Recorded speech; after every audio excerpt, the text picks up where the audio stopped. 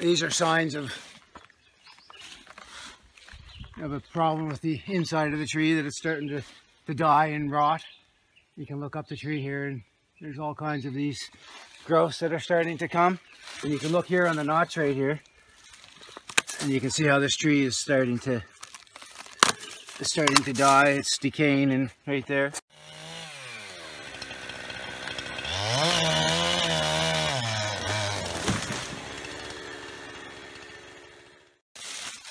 Check this out.